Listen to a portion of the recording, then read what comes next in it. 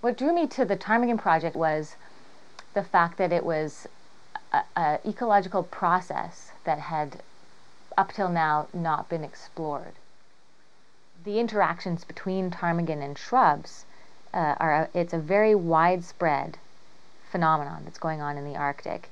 You look at any tall willow and it has this very, very stunted appearance. And I think what people don't realize is that it's being pruned by these birds, these huge flocks of birds.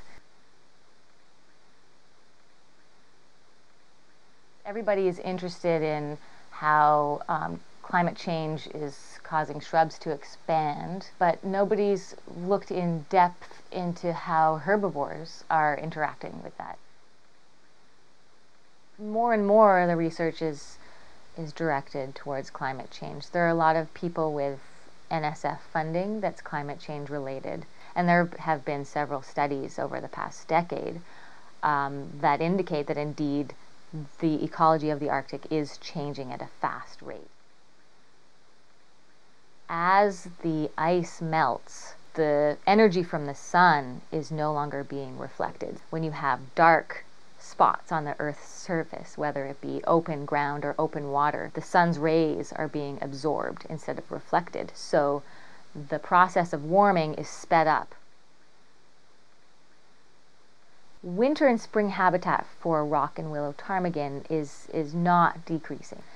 However, the requirements of these species of ptarmigan in the Arctic are different in the summer, in the breeding season, than they are in the winter. So even though shrubs are expanding, so that's increased habitat for ptarmigan in the winter, it may be that their habitat in the summer is not increasing.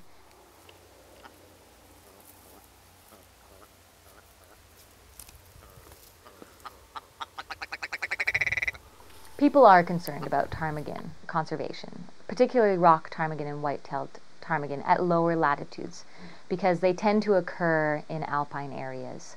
And alpine areas, because of climate change, are shrinking. And so a lot of species are having to move further up in altitude to track their alpine habitat. So white-tailed ptarmigan in particular are of conservation concern for that reason. They just are in these pockets of alpine habitat which are quickly disappearing.